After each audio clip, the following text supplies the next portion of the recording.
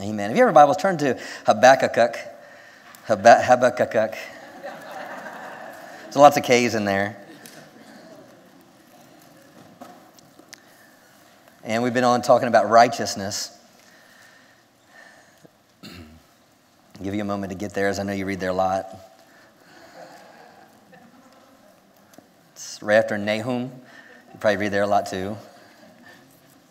Hallelujah. We've been talking about righteousness, and righteousness, it's who we are, right? Amen. That's what we've established over the weeks, that He became sin. Christ was made sin so we could become the righteousness of God in Christ Jesus. Yes. Because of Jesus, I am righteous. Come on.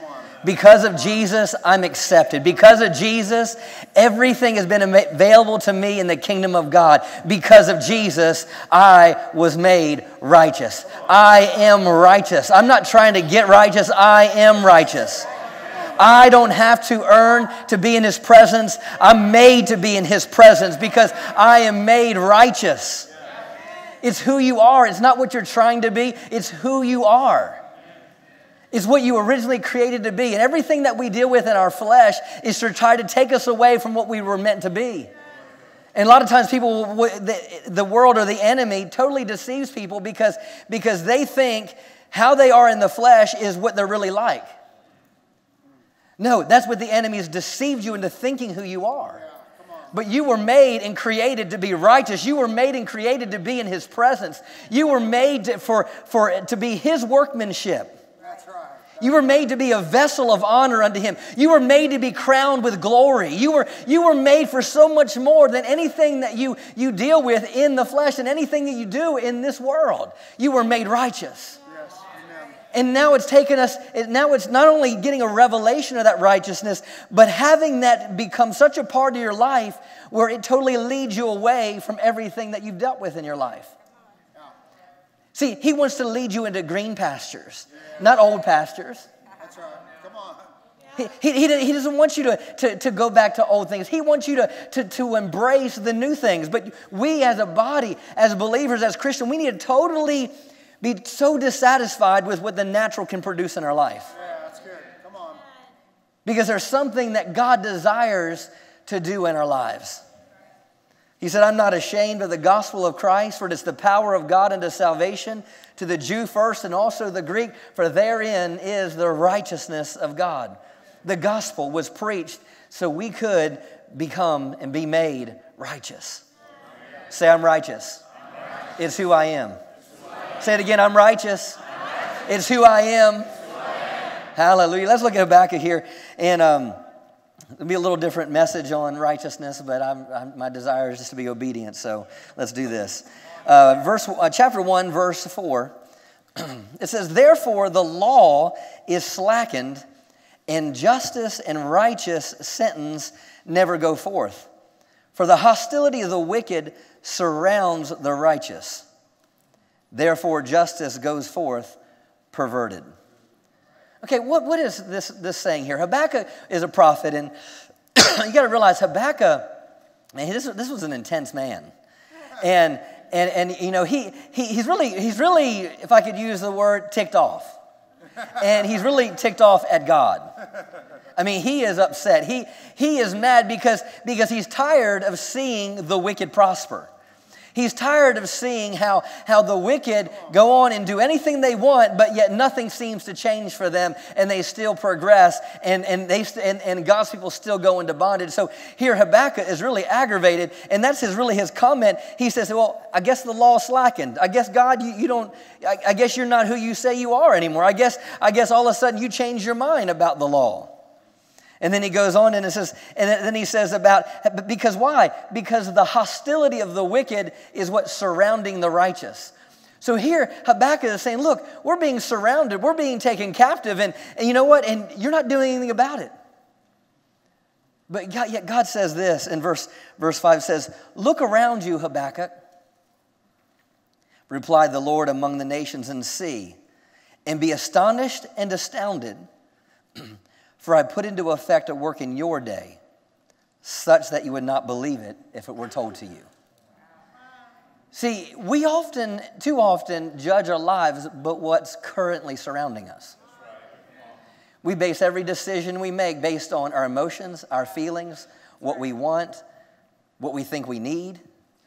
And everything we do is based on what is surrounding us. But God wanted Habakkuk to see something different. Look around you. Be astonished and astounded because I'm putting into effect a work in your day. Not in the future, but I'm putting effect in a work in your day right now. Be astonished and astounded. See, God wants you to be astonished and He wants you to be astounded about what He can do in your life. He wants you to look back a year from now, 5 years now, and 10 years from now and be like, wow, look what God has done in my life. Look what the Lord has done. You see, but the thing is Habakkuk is still looking at the fact that he's righteous and he's constantly surrounded by unrighteous. God, how come you're not doing about this? But God wants him to get a new perspective. Look around. Be astonished and astounded. Why? I have put into effect a work, meaning I've started something and you can't see it yet. See, God didn't start something the day that Habakkuk was declaring this. He really wanted Habakkuk to know is, yeah, you see yourself surrounded right now, but I've already put into effect a work in your day. I've already got something planned. I already have a better outcome. I already have something more than what you can see right now. So the title for today is, He wants to do a work in your day. Oh, that's good. See, Habakkuk is the righteous. And you, me, we all, according to Jesus, we are righteous. And He wants to do a work in your life. Hold on. Keep your place there for a moment. God is always about working. Look at, you don't need to turn there, but in John chapter 5, verse 17, and this is after the man that was at the pool of Bethesda and how he was healed, and they criticized him because of what day it was and all that. But verse 17, it says, but Jesus answered him, my Father worketh hitherto, and I work. Verse 17 says, but Jesus answered them, my Father has worked even until now. Now listen, He has never ceased working. He's still working, and I too must be at divine work. God is always about working on the behalf of the righteous. He's at work for me. Hallelujah. A work in your day. If you could see what He sees about your future. Come on. But too often, we allow everything else to control us because we can't see. Yeah, that's good. We can't see what He sees. Yeah, that's good. And you'll never be able to see what He sees until you see yourself the way He sees you. Yes. You're righteous. Yeah. Look around. Be astonished because I have started a work in your life. So Habakkuk goes on for several more verses, and in chapter 2, familiar verse, it says, actually verse 1 says, I will stand upon my watch and set me upon the tower, and I will watch to see what he will say unto me and what I shall answer when I'm reproved. Now, here Habakkuk just went off on God, and here now Habakkuk is saying, all right, I'm going to stand upon my watch, and I'm going to see what he's going to say to me because I know he's going to yell at me. That's really, because he was wanting to get God so mad that God would have to respond. But God wasn't mad.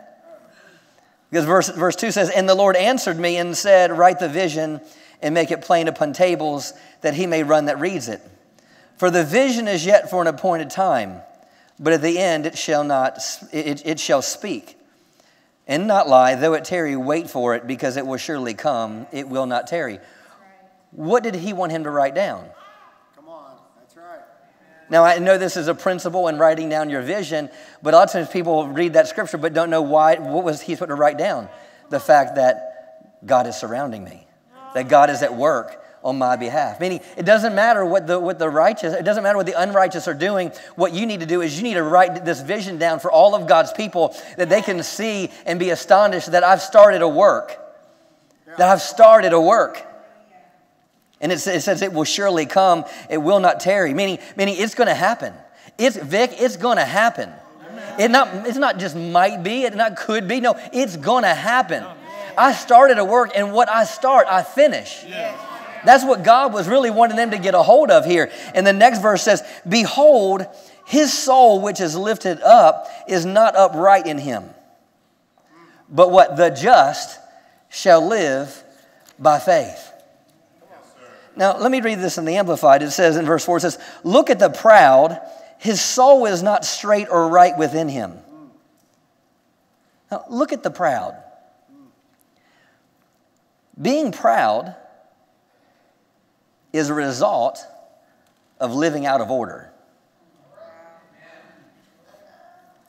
Because it says here, look at the proud, his soul is not straight or right within him.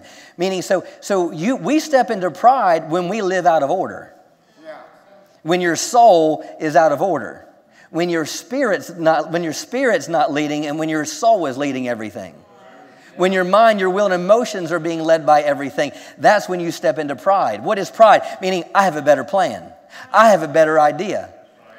I've got better ideas for the rest of my life. I know what I want to do. That lets me know that your soul is out of order. Anytime you say, well, I want to do this, and I'm going to do that, and we're going to do this, then you're out of order. Because what did God say? Because the proud are not looking to God for plans. The proud are not looking to hear his voice. They just want God to confirm their voice. That's good. Come on. It's like, let me come up with a plan, and I want God to bless it. I won't be here next week, so it's...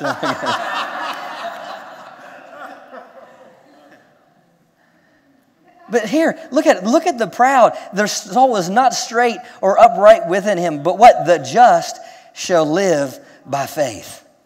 The just shall live by faith. If we're born again and we're righteous, how do we live? We live by faith. We don't live according to our own plans. You know why you're frustrated in life and wonder why that you keep getting disappointed and things keep happening the wrong way? Oftentimes it's because we're trying to do our own thing. That's right. Come on. Only a few amens on that one. I love you. I love you, Philly. I love you. I'm your pastor. I love you. But I want you to see this fact, the aspect. God has plans for you. He has a work that he's wanted to start in your life. But what he's trying to communicate to Habakkuk is don't be like the proud. You're going to have to live by faith. Yeah, right now you got an enemy surrounding you. Right now you're starting, and you can't see me working. But you know what? You are the righteous, and you're going to have to live by faith. You're going to have to do it with an expectation and a confidence in me, knowing that I love you, I care for you, I got a plan for you. And if you just hold on tight, you'll be astonished and you'll be astounded. Because I'm always working on your behalf. I'm working on you. I'm working in you. I want to work through you. See, it's not just a cute scripture of the just shall live by faith. The just shall live by faith. What is Hebrews 10:38 says? The just shall live by faith, but any man draw back. My soul will have no pleasure in him. What does that mean? It's because when you're not living by faith, you're living in pride.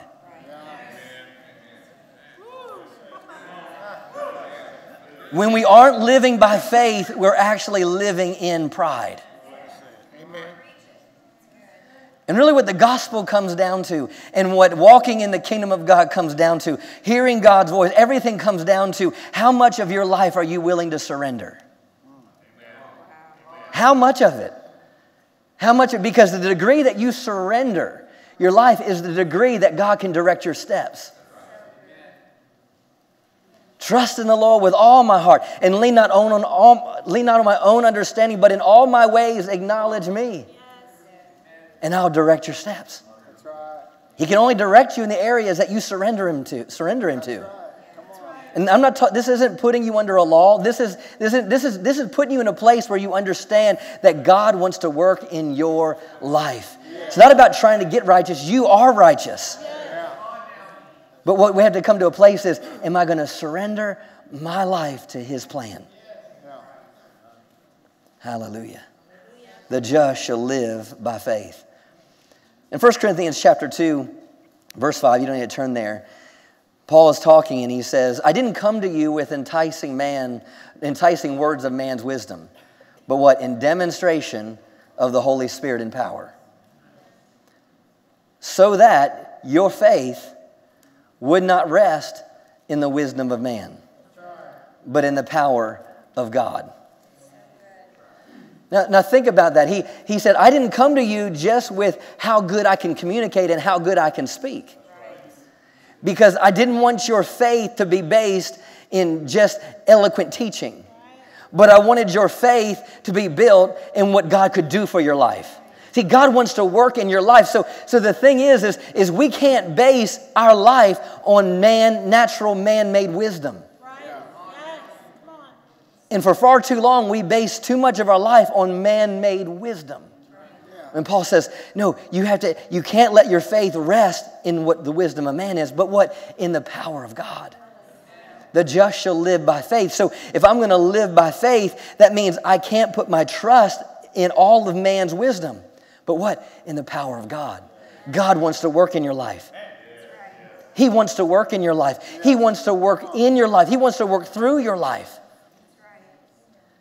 Be astonished and astounded because He has put into effect a work in your day such that you would not believe it if it were told to you. Meaning you're going to step back at the end of it and you're going to be, wow, I never could have thought it, but I could believe it.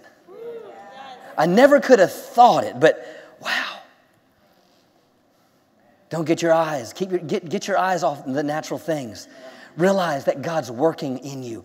God's working in you physically, emotionally, financially, in every area of your life. But we have to live by faith. We have to live by faith. Let's go to Romans chapter 10. See, when we live according to man's wisdom, we'll always have limitations. You know, thinking about that, I think of Naaman when he went to Elisha and the servant came out, Gehazi, and he said, well, go dip in the river 7 times. And Elisha didn't even come out. He sent the servant, so that made Naaman mad. And so he went on and said, well, I'll go ahead and do it. Well, at least it could be a clean river. Come on. No, it's that river. Dip 7 times. What he was made whole because he couldn't base his faith in man-made wisdom because man-made wisdom doesn't say if I dip in a river 7 times, I get healed. That's right. Come on. So God had put into effect a work in Naaman's day. Naaman couldn't see it. Why? He still had leprosy. But yet when he put faith in what the prophet had said, when he put faith not in his main wisdom, but in the power of God, next thing you know, he put himself in a position to where I have no limitations. Because when you live by your natural limitations, you'll always be limited. In your natural faith, you'll always be limited. But when you put your faith in the power of God, now you live without limits. So good. Yes. Romans chapter 10. Hallelujah. So the just shall live by faith. Let's look at verse 6. But the righteousness, which is of faith, speaks on this wise. Say not in your heart, who shall ascend into heaven? That is to bring Christ down. Or who shall descend in the deep? That is to bring Christ up from the dead. But what does it say? So we're talking about the just shall live by faith. Then here it says, but the righteousness which is of faith speaks on this wise. And what does he say? Say not in your heart, who shall ascend or who shall descend? Meaning our faith, righteousness which is of faith isn't looking for something else to be done. Righteousness which is of faith is realizing it is already done. Meaning I don't have to say for him to do that. He's already been there. I don't need to go down and get Christ. He already came up. Verse 8, but what does it say? The word is nigh thee, in thy heart and in thy mouth. That is the word of faith which we preach. That if you confess with the mouth the Lord Jesus, and shall believe in thy heart that God has raised him from the dead, thou shalt be saved. Verse 10, for with the heart man believeth unto righteousness, and with the mouth confession is made unto salvation. There's a lot of directions I could go here talking about the words of your mouth and confession, but I want to deal with the principle of faith here. Because verse 9 says that if you confess with your mouth the Lord Jesus and shall believe in your heart that God raised from the dead, thou shalt be saved. In John chapter 6, verse 47, it says, any man that hath the Son has eternal life. Or any man that believes in the Son has eternal life. See, faith has to be, it can't be just an idea. Yeah. Faith comes down to what am I possessing in my life? Because here he says, if I believe in thine heart, thou shalt be saved. So when I believe, I now possess. The just shall live by faith, meaning I live based on what I'm choosing to possess. I'm righteous because I believe Jesus made me righteous, so therefore I possess my righteousness. I believe that Jesus sent and gave me peace, so therefore I can possess my peace. Jesus came to bring a joy that this world can bring, so therefore by my faith I can possess joy. I know that God said in His Word that I could come boldly to the throne of grace and I can be in His presence. So by faith, I can lay hold of that and possess that and make that mine. So faith is about understanding what you can come to, what you can possess. Possess means taking ownership of. What are you taking ownership of as it pertains to the Word of God? Let's keep reading here. For the Scripture says, verse 11, whosoever believeth on Him shall not be ashamed. For there's no difference between the Jew and the Greek. For the same Lord over all is rich unto all that call upon Him. He has put into effect a work in your day. So what I need you to do this morning, and what the Holy Spirit wants you to do this morning is the just shall live by faith. You need to possess that. You need to lay hold of the fact that God's working in me. God's working on me. The just shall live by faith. That's what He told Habakkuk. The proud, his soul's not upright in him, but what the just shall live by faith. What do they live by faith for? The fact that God's got to work. God's doing a work in my life. God's doing a work in my life. Possess that. Take ownership of that. Abraham had to take ownership of the fact that he was now not Abram, but he was Abraham. He was no longer Abram, but now he's Abraham. He goes from like father to the father of many nations. He had to possess that. And it wasn't until we see in Romans chapter 4 where he was fully persuaded that what God had said, he was also able to perform. So whatever God had communicated, he was able to do it, meaning God had put into a work in Abraham's day, but Abraham had to take possession of the fact that God had called me to be a father of many nations. So this morning, you need to possess the fact that God wants to work in your life. He wants to work in your family, work in your children, work in you, work on you, work in your relationships, your friendships, work in your community. Work in your nation. You have to believe that. You have to take possession of that. Because the righteous live by faith. He started a work in us. And I love this, verse 12 in the Amplified says, no one, for there's no distinction between Jew or Greek. The same Lord is Lord over all of us. Now listen, and He generously bestows His riches upon all who call upon Him. His riches. You know what the definition for riches here? to be rich, to have abundance, to be richly supplied. And get this, to be affluent in resources so that he can give blessings to all. So when it says he's rich to all, it's saying he has enough resources to give blessing to all.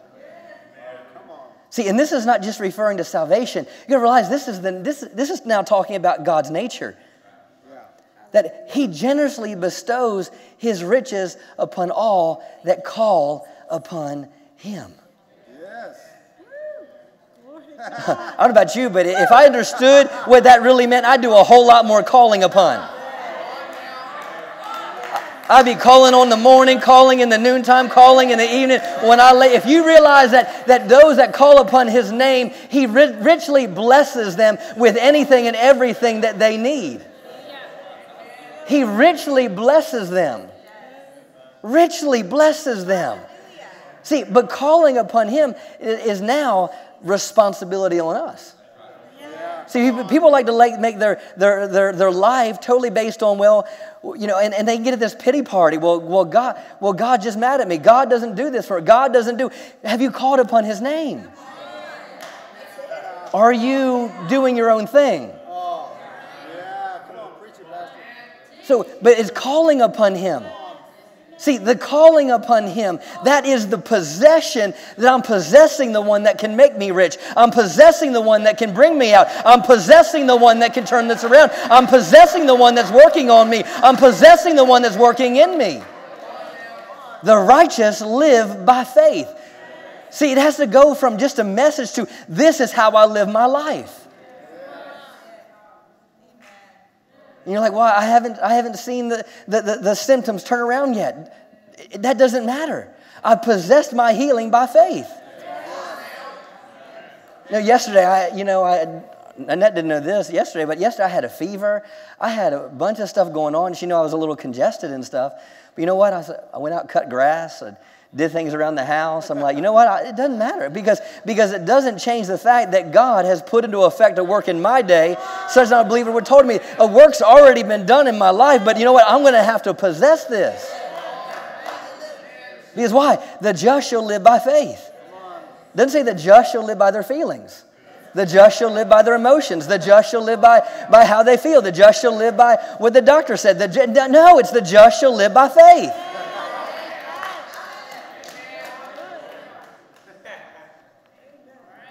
Hallelujah. The Lord over all is rich unto all that call upon him.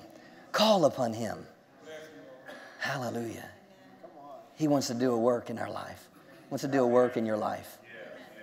We have to possess it by faith. That's right. Believe it down to the center core of who you are, that God is at work in you. That your greatest days are ahead of you and not behind you. Hallelujah.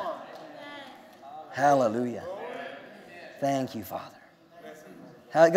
Go to Isaiah 42.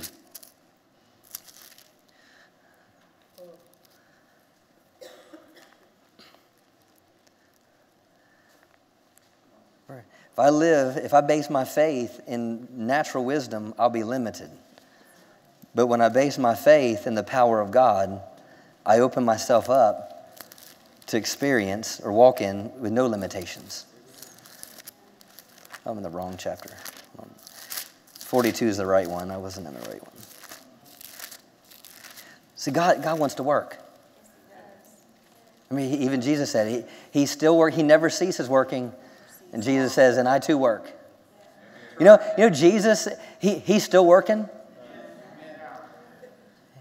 It says, he daily, he continues to make intercession for us. Yes. He is working still, Vic. My Lord.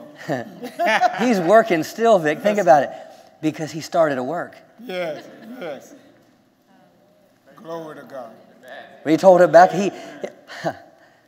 I started a work.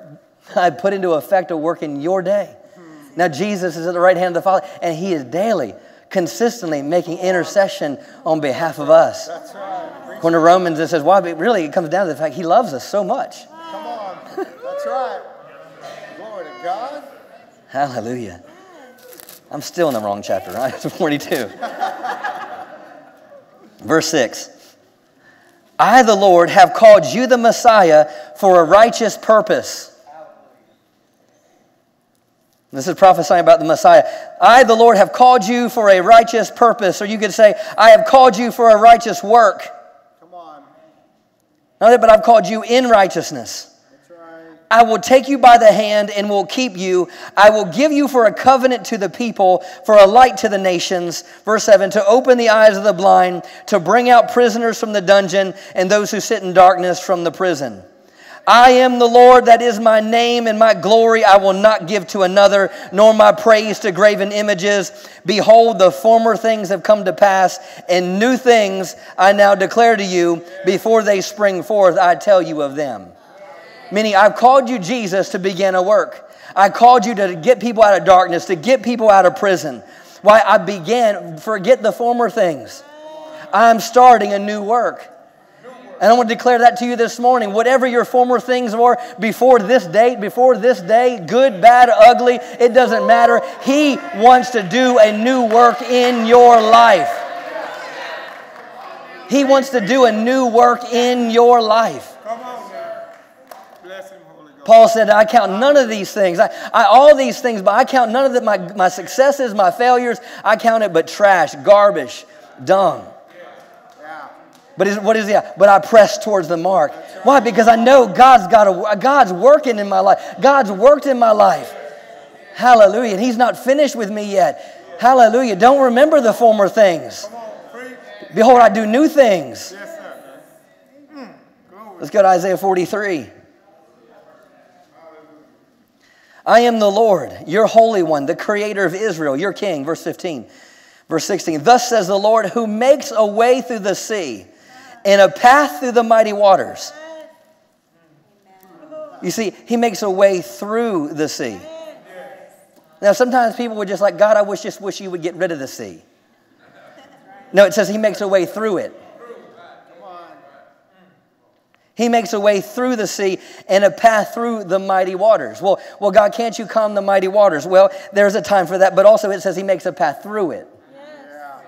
Verse 17, who brings forth chariot? Now it talks about the nature of God. Who brings forth chariot and a horse, army and mighty warrior. They lie down together. They cannot rise. They're extinguished. They're quenched like a lamp wick. Verse 18, do not remember the former things, neither consider the old. Consider the things old. Behold, I'm doing a new thing. Now it springs forth. Meaning, I'm doing a new work and it's about to spring forth. It's springing forth right now.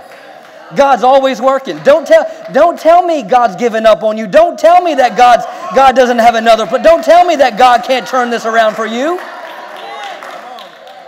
He can create a new thing. He can create paths through your circumstance, whatever you're going through. Behold, I'm doing a new thing. Now it springs forth. Do you not perceive it and know it, and will you not give heed to it? Do you not perceive it? So the first thing He's asking is, can you see it? Do you not perceive it? Do you not know it? Meaning that word know it is, are you intimately acquainted with it? See, the word know is a word for faith. You know, on Wednesday, I couldn't talk Rochelle out of that bottle of water. It's a bottle of water. Having confidence in that water. She knows that it's a bottle of water. Can you not perceive it? Do you not know it? And will you not give heed to it? See, that's sometimes where our breakdown is do we give heed to it? Meaning, do we make it a vital part of our life? It says, I will even make a way in the wilderness and rivers in the desert. I will make a way in the wilderness. Meaning where there's no pathway, I'll create one. See, that's where without limitations comes into play. When there isn't even a path there. You might realize, it's like a cat has 9 lives and, okay, Lord, I've given up all 9 lives now. And you know what? All of a sudden He says, bam, there's number 10. Wow, we'll start all over at 9. You got 9 more to go. Because that's the nature of God. He says, I will even make, but all He's wanting you to do in this, can you see it? Can you believe it? And will you give heed to it? That's all He's asking. As long as you can see it, as long as you can perceive it, and as long as you can give heed to it, I can make something out of nothing. As long as you choose to believe me, as long as you can live by faith, I can do something out of nothing. And I will make rivers in the desert. Rivers aren't usually found in the desert. But yet he'll make them there. He wants to work in your life. He wants to work in every area of your life. The just shall live by faith. Hallelujah. Got time for a few more scriptures. Go to Psalms 5. Psalms 5.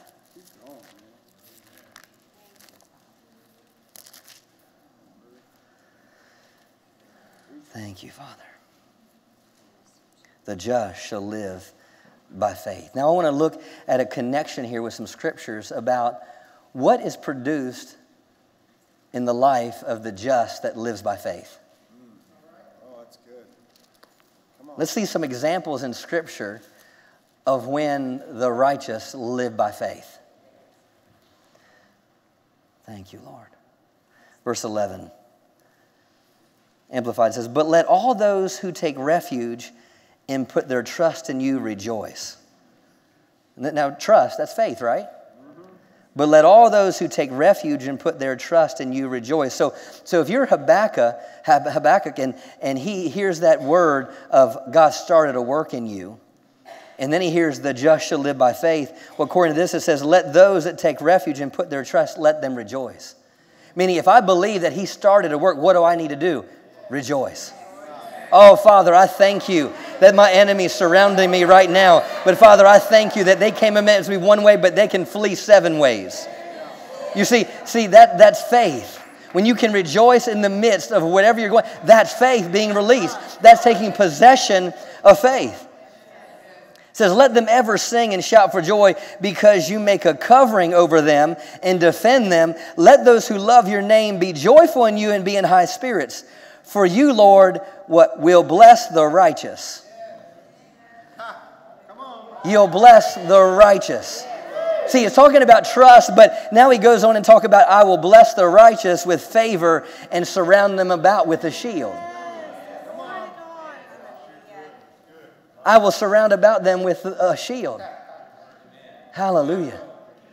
You know, it's kind of like Proverbs 14, I believe it is, verse 12, I think it might be.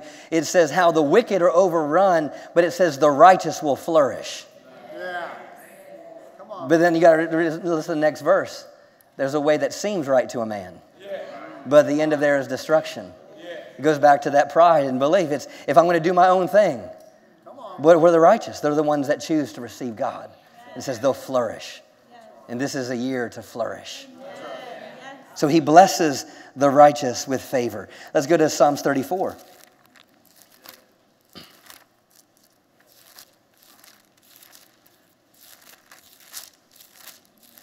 Thank you, Father. Psalms 34, 17. When the righteous cry for help. What did Romans 10 tell us? Those that call upon him. Richly, bless them richly, in all things. So when the righteous cry for help, the Lord hears and delivers them out of all their distresses and troubles. Not some of them, all of their distresses. The Lord is close to those of a broken heart and saves such as with a sorrowful for sin and are humble and thoroughly penitent. Verse 19, many evils confront the consistently righteous, but the Lord delivers them out of them all. Verse 22, the Lord redeems the lives of his servants, and none of those who take refuge and trust in him shall ever be condemned or held guilty. Wow. The just shall live by faith. Means what? When I'm living by faith, he delivers me from all my enemies. I'll never be condemned. Let's look at chapter 37 of Psalms. Verse 2. Trust in the Lord and do good.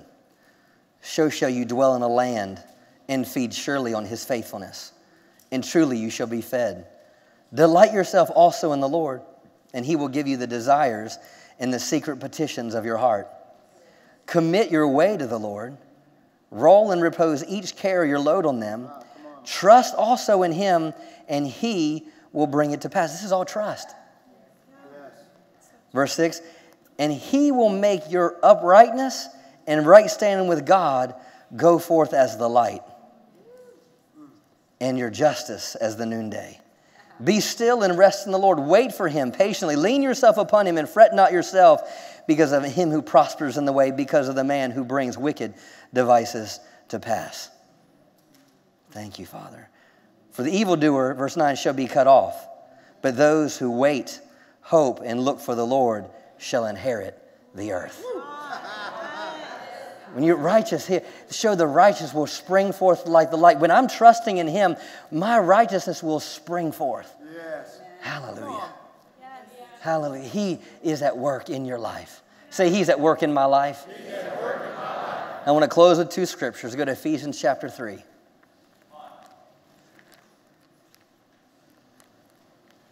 Ephesians chapter 3 and Philippians chapter 1.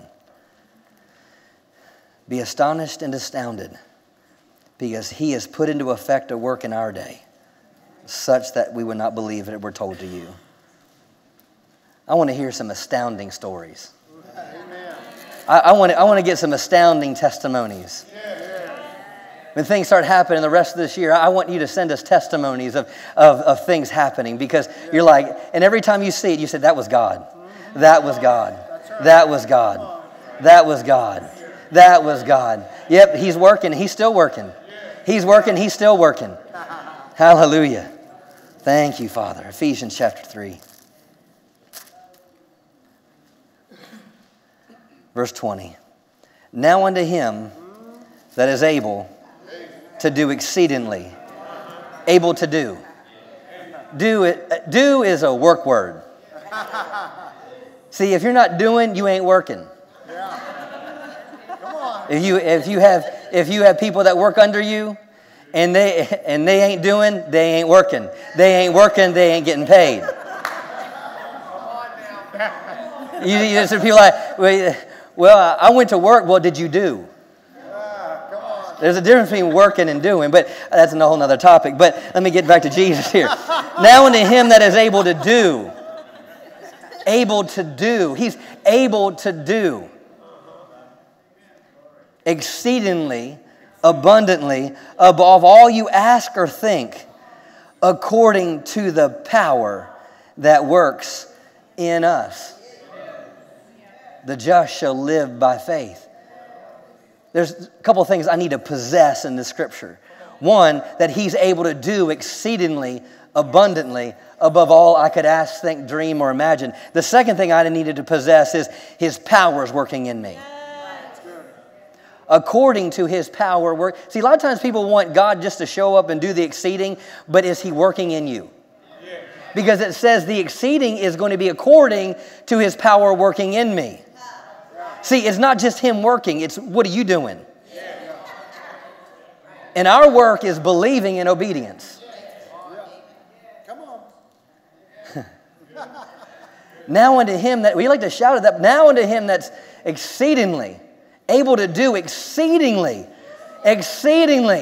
He's able to do exceedingly whatever you've seen before. He's able to do beyond what you ever asked, think, dream, or imagine. He is beyond anything that you could ever hope for. He is whatever you need Him to be. He is the great I am. He is able to do exceedingly, abundantly, above all you could ask, think, dream, or imagine, according to the power that works within us.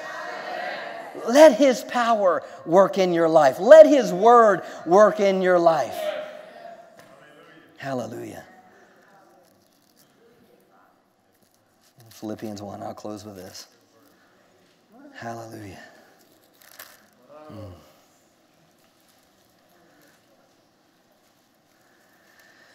Verse 5. For your fellowship in the gospel from the first day until now, being confident of this very thing, that He which began a good work in you will perform it until the day of Jesus Christ. Amplified says, and I'm convinced and am sure of this very thing, that he who began a good work in you will continue until the day of Jesus Christ, right up to the time of his return, developing that good work and perfecting and bringing it to full completion in you. He that began a good work, he will complete it. Be astonished and astounded, because he has put into effect a work in your day, such that you would not believe it if it were told to you. He that began a good work will complete it. Everyone stand to your feet. Hallelujah. Thank you, Father. Oh, Father, I thank you for the work that you have started in each one of us. I thank you for the work that you have begun in us. Thank you, Father. Thank you for the completed work. Thank you for accomplishing in us your good will, your good pleasure. Oh, hallelujah. Hallelujah. We trust in you. Father, we trust in you, Father, that old things are passed away, and we trust in you that all things have become new. Hallelujah. Hallelujah. Oh, thank you for your completed work, Father. Thank you for the completed work. Thank you for the completed work that you're doing in this church. Thank you for the completed work that you're doing in every single person in this congregation. Thank you for the completed work. Just start praising and praying. Just start praying unto the Lord. Hallelujah. Hallelujah. Just pour out your heart to him. Thank you, Father, for the work that you're doing in those watching by way of internet. Hallelujah. That the work that you began in them, that you will complete. Thank you, Father, that your faithfulness will be displayed. The work that you're doing in physical bodies right now across this auditorium. The work that you're doing in physical bodies watching by way of internet. Father, I thank you the work that you're doing. The work that you're doing. Hallelujah. Hallelujah. Thank you, Father. Thank you, Father. Thank you, Father. I thank you for this being our fruitful season. I thank you that this is our fruitful season. Hallelujah. This is our fruitful season. Hallelujah. This is a fruitful season. Oh, Father, I thank you for wisdom. I thank you for promotions. I thank you for increase. I thank you for directing steps to the right jobs, right places. Thank you, Father. Hallelujah.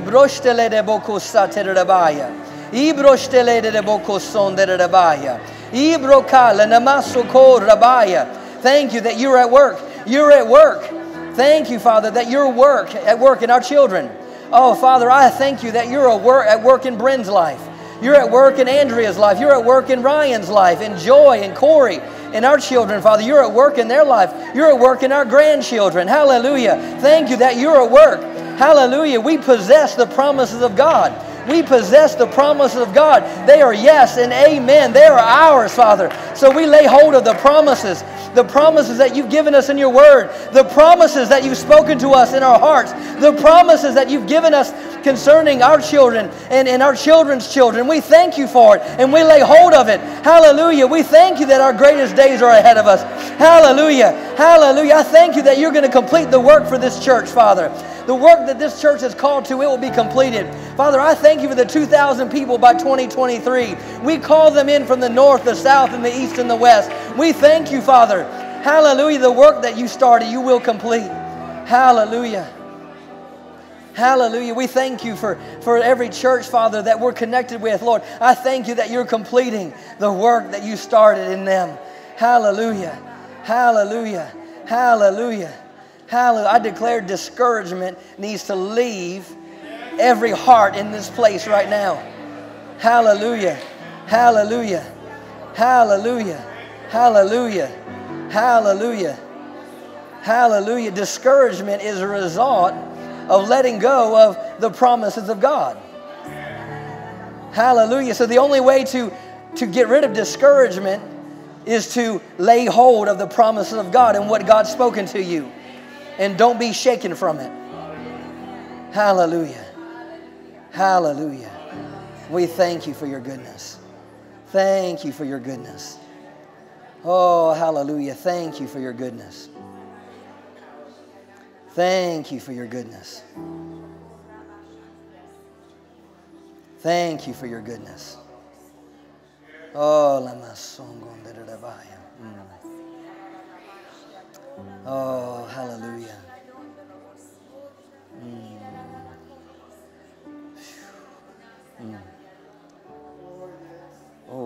Father.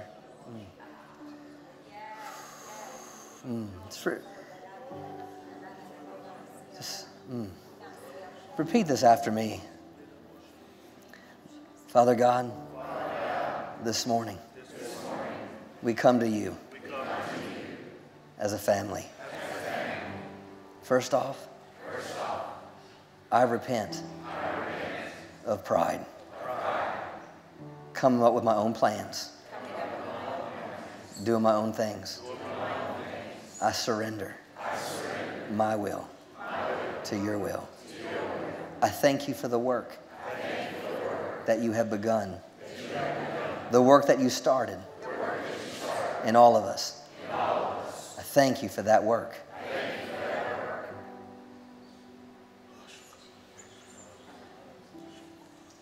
Do a work in me. Complete a work in me. And do amazing works through me. Because you are working on me. Thank you, Father. Hallelujah. Hallelujah, hallelujah, hallelujah. Thank you, Father.